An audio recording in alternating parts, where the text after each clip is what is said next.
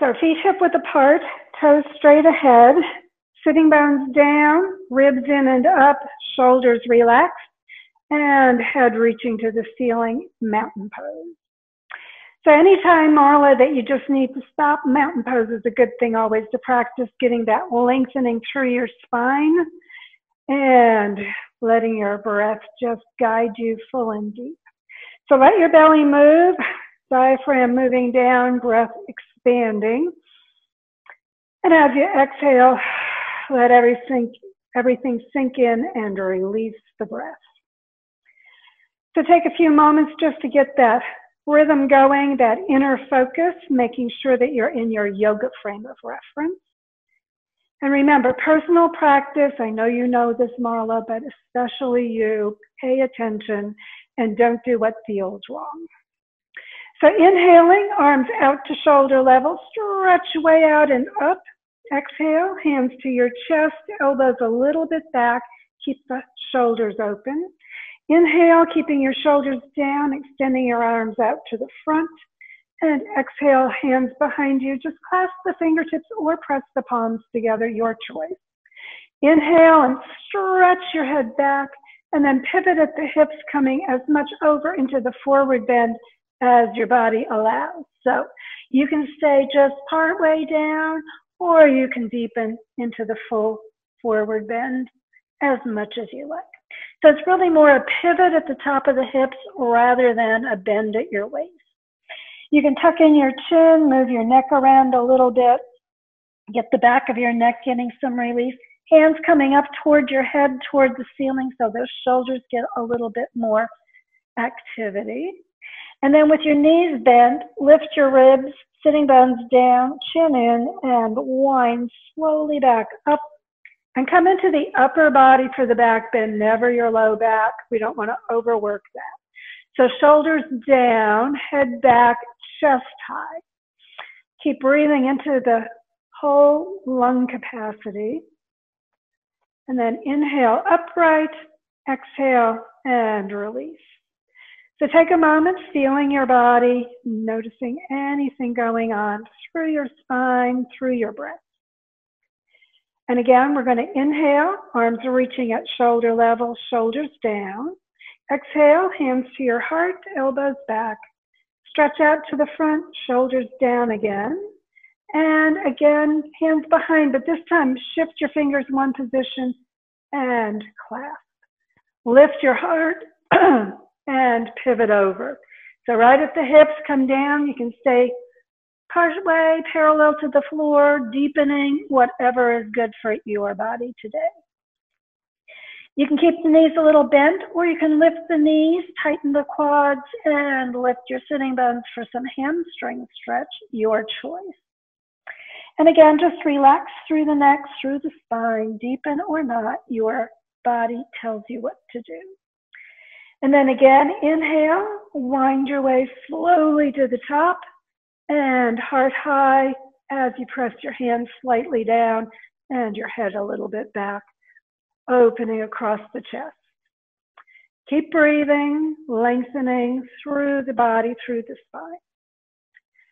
And then inhale up, release your arms, and just take a moment feeling how that is working in your body. So take a moment again just to focus inward.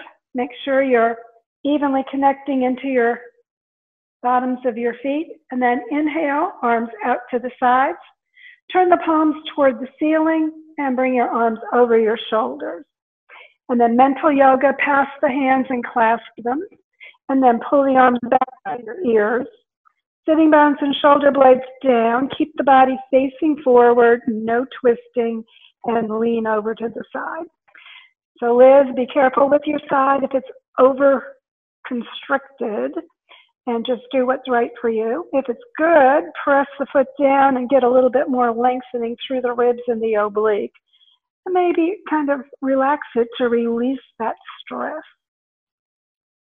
And then inhale back to the center. Switch your hands around so the other one's in front. And again, pull the shoulder blades and sitting bones down as you stretch. And without twisting, lean to the other side. Maximize or minimize, so either keep just leaning a little bit or press the foot down and extend out through your hands and head for a little bit more stretch. And then inhale again to the and exhale into your mountain pose. So take a moment there, feeling your sides, the spine, getting a little of that lateral motion. And we're going to do our twist, so Marla, be gentle with yourself on this one. Inhale, arms to shoulder level, palms toward the ceiling, arms over your shoulders, clasp your elbows. Sitting bones down, crown high. Exhale, weight on both feet evenly as you twist. So only go as far as your body is willing to go. It can be just a little, that's perfectly good. And then lengthen up, breathing in, and on the exhalation, pivot. And again, come only as far as your body wants to into the twist forward bend. See if you can take the weight even on both feet. And just relax whatever angle you may be. So if you love it and you want to get extra through your back of your body, you can lift your sitting bones and get those hamstrings getting a good tuck in your chin, maybe, or not. Then slowly work your way back up. Stay in the twist as you get up, and remember, no pressure in the low back as you lift your heart. So you want to make sure that upper body is the only thing in the back bend, not your lower back. Especially important when you're twisted. And then inhale up, exhale to the center, switch your arms around. Again, pull them back by your ears, shoulder blades down, sitting bones down, stretch your head up, exhale, and turn to the other side. And again, keep the weight on both feet evenly, and exhale, however far you want into your forward bend. Personal practice.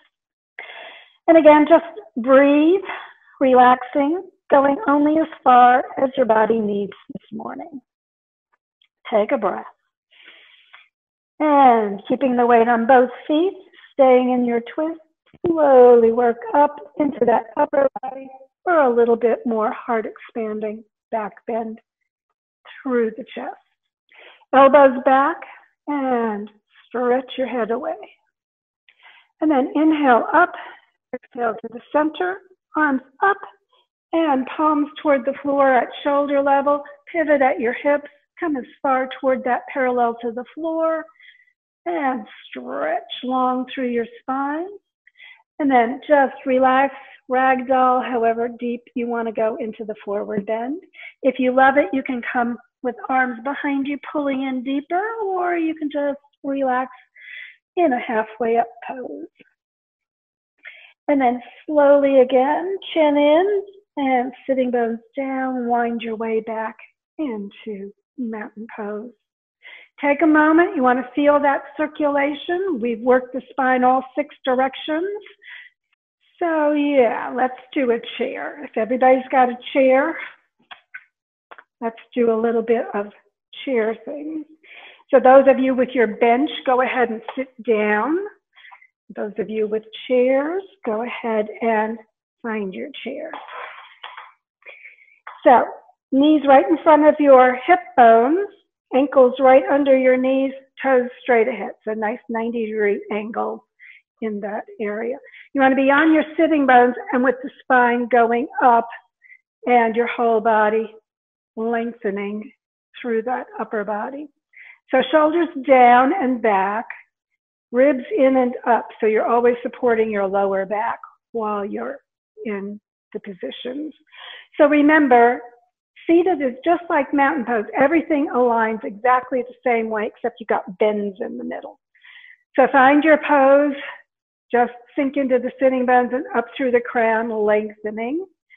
And we're going to first work the shoulder area. So we're going to tuck the chin into that notch at the base of your throat.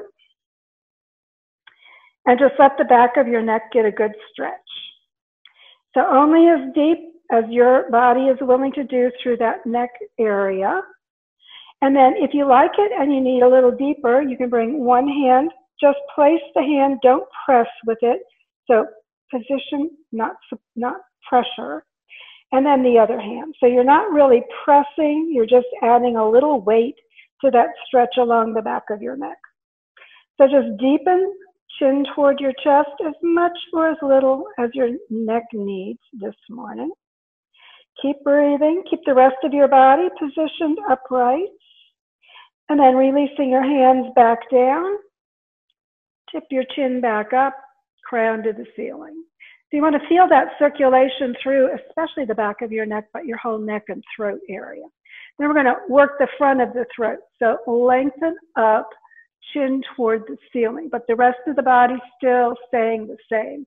So really only working the neck into this upper body back bend, not so much the heart even, just the neck. And then move your jaw around, kind of side to side, circles, Neanderthal it, chin forward and back, and just kind of stretch through the throat and releasing through that TMJ area as well. And then neutral with the jaw and tip your head back up. So keep lengthening up through the base of your skull as you sink into your sitting bones. Feel that neck and throat area a little bit more stimulated, and we'll lateral motion with the neck. So just tip one ear to one side without twisting anything. So Jessica, this is your stretch. So just relax through that other side of your shoulder. The side you're tipping toward, if you need extra stretch on that neck, bring your hand up and just add again weight, not pressure, letting that neck get a little bit more stretch. And for those of you who love it, you can drop your hand down, either fingertips to the floor and press, getting more stretch across the shoulder, or you can press the palm down and maximize it if you love it. So again, Sandy and Jessica, be careful. This is the one that was really bothering you for a while. So breathe, maximize or minimize, remember personal practice. And then release the hand that's down back to your lap, the one that's on your head back to your lap, and tip your head back up. Feel the difference in the two sides. So you know what we have to do next? Balance the body and do it the other way. So again, lengthen up through your spine, exhale, tip your ear to the other side. And again, no twisting on this, so the shoulders, hips, everything still facing forward, and the ear just tipping over. Hand on that side comes up, just a little extra weight on the side of your head, not pressure, and relax. So remember, muscles stretch when they relax. If you're tensing and tightening, they contract and they don't want to do it, so just let it release. And again, if you love it and you want more, hand down or palm down, your choice, or don't do that at all. And again, just breathe and relax. Notice one side may be feeling a little bit more stressed than the other. Just relax as much as you can. And then hand back to your lap, hand down to your lap, and head tipping back up. Again, notice how that sides of your neck are feeling. A little lateral motion to the side there, side to side. And again, stretch and straighten that spine. And we're going to turn only the neck, only the chin into the twist on this one. So the lower body does nothing. Exhale, looking back over your shoulder and working that backing out of the driveway head twist. So shoulders stay forward, hips stay forward, chin turns to the side only as far as it needs to go. And then keep lengthening the spine so you've got the room for your bones to move.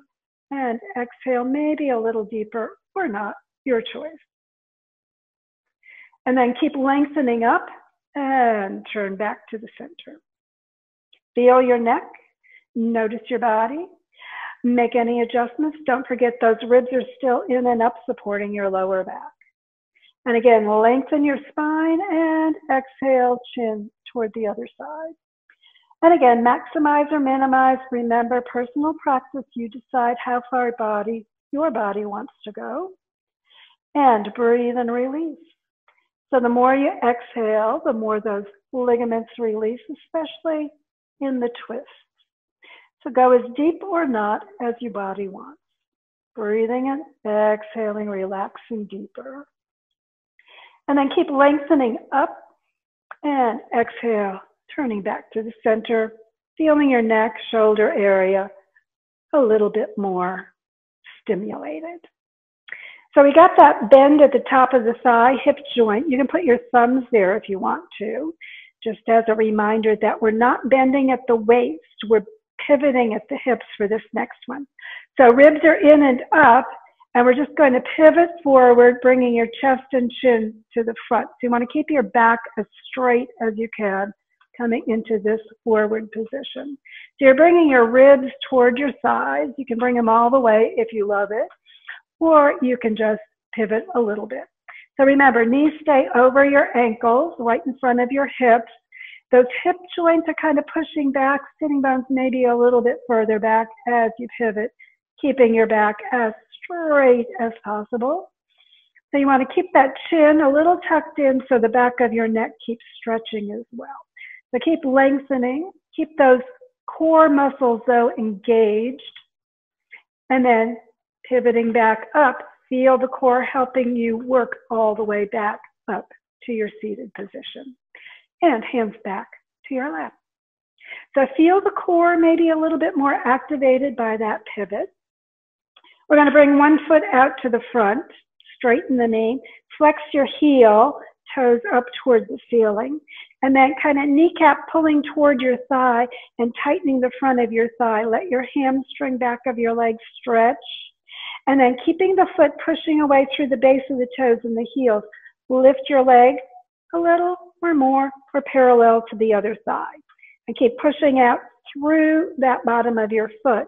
Again, engage that core so it's supporting your spine and helping you with that hip flexor work, moving that leg up. So keep pushing it out.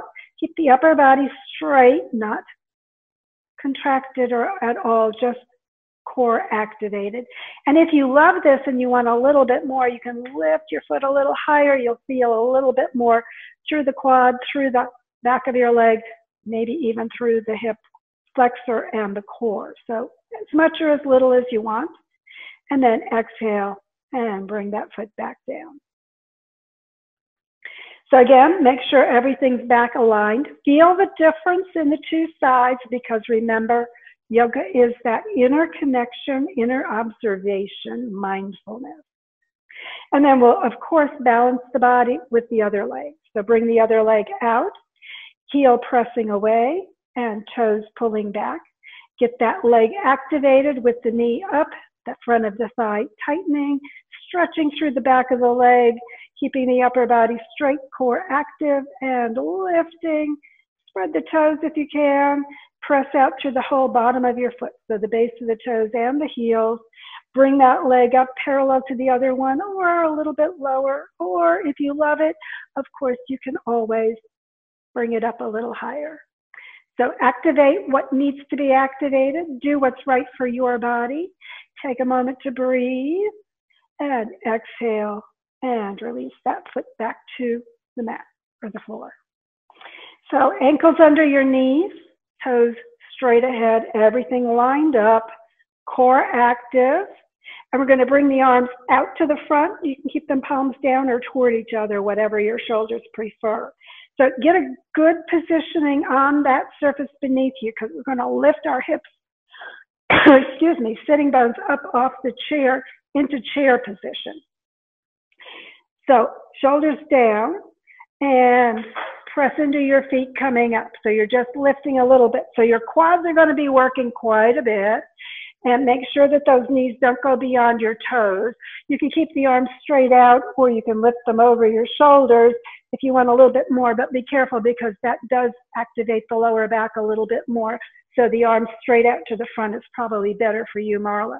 Kind of tuck the sitting bones down a little bit towards the floor and be in whatever position you like to be. Now keep your upper body in that straight line position.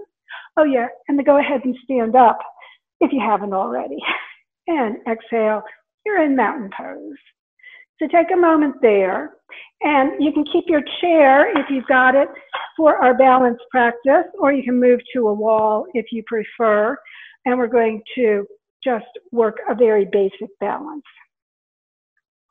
So if you've got your chair, you can keep your hand on the back of the chair, and you want the side of your foot parallel to the chair. Same thing if you're at the wall. Just be a little away from the wall. You can keep your hand there. Turn your foot so that the outside of your foot is parallel to the wall. And then sink into your foot. You want the toes spreading, so lift them up. Get the base of the toes all the way across connected, and then put the toes down, no gripping, or that lifts the base of the toes, gives you less support. So, base of the toes connected, inside, outside of the heel connected, arch lifting, the whole outside of the leg pressing down into your foot. Get it really straight, ankle, knee, hip, shoulder lined up. Keep your hand on the chair or the wall and bring that other leg up. So this knee is still facing the front, hips are facing the front, shoulders are facing the front, core is activated. So ribs up and in, moving toward your spine and your heart. So that core helps to support you as you bring that leg up. So bring it up a little or more or toward your heart. You can hold on if you want to, or you don't have to. Kind of inner rotate with the thighs so that your leg is straight down, and then we're going to work the ankles. So circling, first one way, then the other way, and then flexing and pointing a few times. Keep the crown reaching to the ceiling. Keep that foot stable, hand on the chair or the wall if you need it, and then foot down. So as you get back into your fully extended mountain pose, if you're using your chair, you want to move it to the other side or turn around on the wall and face the other way. Again, the more you get that side of your foot parallel to the wall or the chair, the more that you keep that inner rotation on the thigh to line up the knee and the ankle and the toes with your body. So the more you've done that alignment, the more stable your balance practice is. And again, lifting the toes so you make sure that the base of the toes all get connected all the way across really improves your balance. Toes spreading out, not gripping, or that base gets messed up and you don't have that good support. Again, the whole bottom of your foot evenly supporting you up through the ankle, knee, hip, shoulder, up through the crown. Get that core activated first. Make sure that it's working for you. And again, just lift that other leg. So a little inner rotation to keep the leg and the foot, everything lined up as you bring that leg up off the floor. It can stay almost touching. It can, in fact, stay touching if it needs to, or parallel to the floor, or pulling in. You can wrap your hands around if you love it. And again, only as far as you want to go, and then working your ankle. So circling one way, circling the other way, and pointing and flexing a few times. Just to make sure that whole range of motion is maintained, because it's important as we get older. And then exhale and come back down into your mountain pose. So take a moment to go ahead and remove your chair if you've got one, and come back to mountain pose. So hands to your heart, feet hip width apart, everything aligned in mountain pose. Look at your fingers and inhale them up towards the ceiling. So just keep extending through the fingertips, pull the shoulders down, sitting bones down, ribs in and up. And if you like a little back bend, remember upper body back bend, lift your heart and pull your thumbs back a little bit more. And then exhaling, bring your hands to your heart. We're going to pivot over into ragdoll, or you can bring your hands to your thighs above your knees and just straighten your back in a pivot. So drop down as far as you want to go. Breathe, exhale tension, and then roll your way back into mountain pose. And again, just take a moment there, feeling the spine getting a little bit more stimulated. So we're going to do a twist. Maybe we'll do a twist on the chair. So again, find your seated position.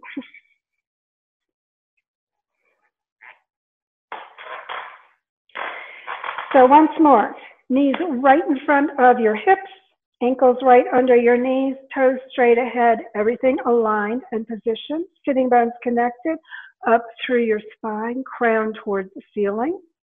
And then we're going to keep lengthening through the spine.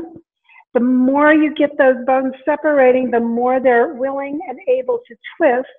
So be gentle where you need to. So Marla, just be very gentle, especially through that low back area. So bring one hand to your opposite knee, other arm out at shoulder level, shoulder blades down, crown reaching up. And then as you exhale, follow the hand around to the side or all the way to the back. And then drop your hand either on your chair or all the way to the opposite side of the chair if that works for a little extra twist. Those of you who love a twist, you can kind of leverage deeper into the twist, turning from your hips, ribs, and shoulder, not just your neck, or be very gentle on your back, lower back, Marla, and just bring your body only as far into the twist as it's willing and able to do. So go ahead and breathe, keep lengthening up, and as you exhale, deepen only as far as your body wants, personal practice. And then bring your arm back up and exhale, following it back around to the center and release. Feel your spine getting that stimulation from that twist energy, maybe moving up into your head for activating your meditative relaxation when we get ready in a moment. So again, we're going to twist the other way, check your positioning, bring your other hand to the outside of the knee on the opposite leg. And again, the shoulders stay down, the spine stretches way open, and exhale, hand around to the back. Drop the hand onto the chair or maximize into the twist a little deeper if that leveraging is something that's good for your twist. So again, breathe, lengthening up, exhale, deepening, whatever is right for your body. Take a breath, just relax, and focus inward. And when you're ready to release, bring your arm back to shoulder level and follow it back around to the center, releasing. So close your eyes and focus inward. If you're staying seated or if you're going to lay on the bench, go ahead and do that. If you're going to go to the floor, you're going to come up into chair position to get up out of the chair and rise to the ceiling and release, going all the way to the mat. So those of you going to the floor, go ahead and lay down or on the bench.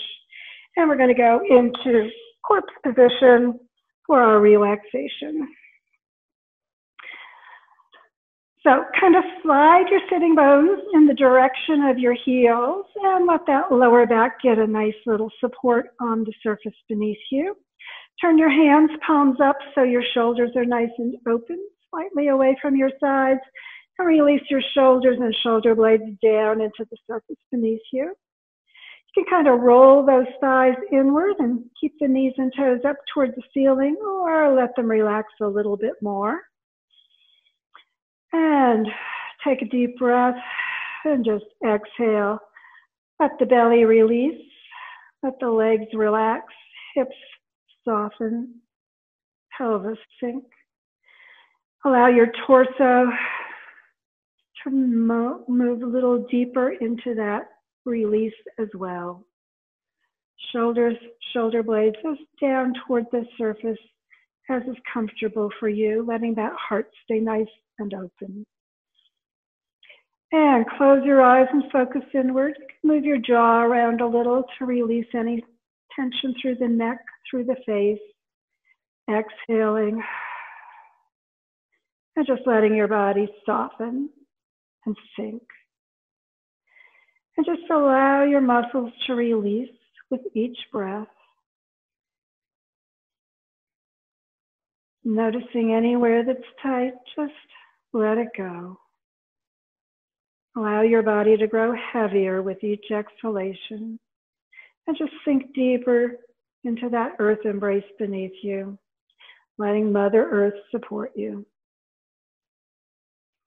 Belly moving as you breathe. full and deep breaths. Exhaling into relaxation. And as your body relaxes, just let it go and allow your awareness to release the contents of your thoughts. So no need to think of your body, no need to remember the past, no need to anticipate the future. Just let the breath flow in and out, allowing the thoughts to flow in and out as easily as your breath. And remembering it's the job of your mind to produce the thoughts. It's your choice whether you pay attention. At this moment, just let the thoughts drift away and allow your awareness to release both your body and your mind. Let the awareness turn inward, finding that peace within. Fill your body with peace. Fill your mind with peace. Just a being of peace.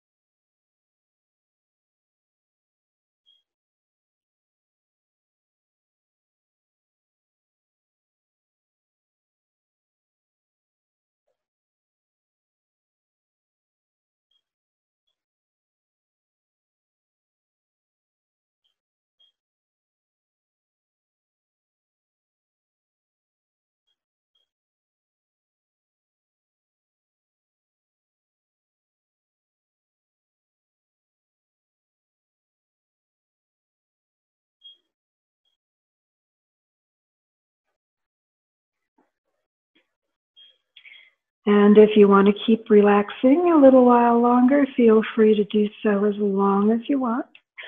Or if it's time to reactivate, just begin drawing energy and awareness back to the room, back to your body. And as you breathe more deeply, just begin moving your body gently, stretching as you become ready and willing. And as you become ready for your final yoga hug of appreciation, you can press your back down and draw your knees up and in toward your heart. Exhale, relax. Let your body know you appreciate its work in yoga today and every day. And when you're ready, just roll to the side, sit back up, and get ready for the rest of your day. Thanks for joining me. We're probably running out of time.